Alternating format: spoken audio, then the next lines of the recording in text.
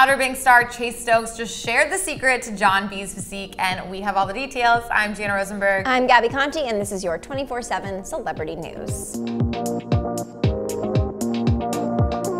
Chase Stokes just came out as a flexitarian, which I guess is like you just have a kind of flexible diet. According to Chase, it means that he eats everything from steak to a vegan diet, but most of his diet is made up of protein, which is how he keeps his John B physique. And in terms of the protein that he eats, he sticks mostly to plant-based protein alternatives, but his flexitarian diet allows him to go off eating vegan once in a while. Off camera, Chase tries to live somewhat of a similar active lifestyle as the character he plays on his hit Netflix show. As Chase said on an Instagram Live, John B runs a lot, so Chase has to run a lot. Makes sense, Chase. Can't argue that logic. Totally makes sense. I love that he called himself a flexitarian. I might have to steal that. I'll credit him, but I'm the same way. Like, I will eat vegan food, but I will eat a filet mignon. Yeah. Sorry. I don't know. I mean, I think it's everything in moderation, right? You know, Definitely. At the same time, Yeah. I don't think that eating, especially like plant-based protein all the time, is like the way to, especially like fake meat is like kind of, because a lot of time like you might think like, oh, it's better for me because it's vegan, and then you read the ingredients and there's all these like chemicals in it. So Totally. And I'm sure Chase is aware of that, and I'm sure that's what he follows. But Absolutely. yeah.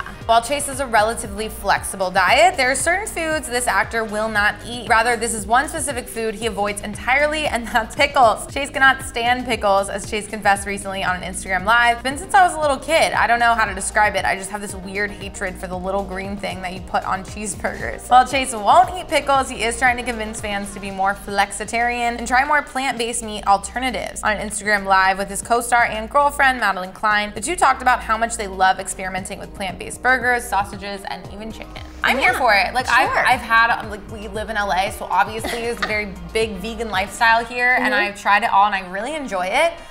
Sometimes I'm like, could I do this for the long haul? I don't know. I just grew up in such a big like meat eater family. Sure, no, that's fair. And however, maybe I'll try it. Well, a lot of diet too is like who you're around and what your lifestyle is. Yeah. So if you're around a lot of meat eaters, it's probably harder for you to maintain a plant-based diet, although people do it all the time. Yeah. And it can seem expensive, so it's also budget and like figuring out how to do it. But I will tell you, there are some really good veggie burgers and veggie sausage that you can either buy or make yourself. Well, Chase actually is so into cooking now that he actually even wants to have his own cooking show. As when the cheat sheet asked Stokes if he would ever do a cooking show, the actor responded by saying, "It's funny you say that. I have wanted to do something food related and we're kind of exploring it. It could be something in the future that we dive into." Recently, Chase teamed up with Sweet Earth Foods, a plant-based food company, on Instagram. In a post with him and Madelyn on the barbecue, he said that he's been working on perfecting a perfect plant-based barbecue. So if he can conquer that, I feel like he could be a good contestant on Chopped or any of those other shows. Oh yeah, I want to try his plant-based barbecue. I mean,